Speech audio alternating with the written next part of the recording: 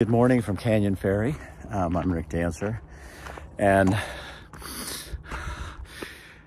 I just listened to a podcast, and I want people to understand those who are supportive of tyranny and are against freedom of speech are the minority. They really are.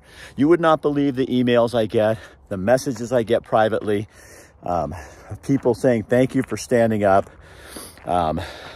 They're outnumber all the criticism I get from anyone. I'm listening to Jordan Peterson and a guy who wrote a book about cancel culture.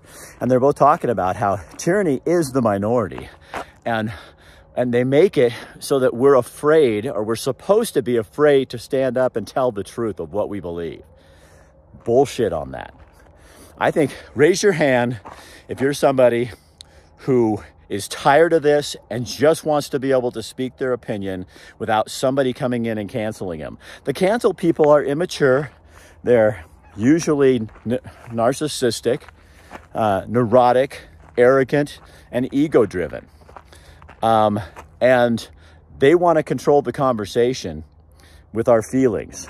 The rest of us have this other thing we call our conscious and our brain and moral fabric, and we want to balance it out with our feelings so that we're not basing everything on just how it affects me.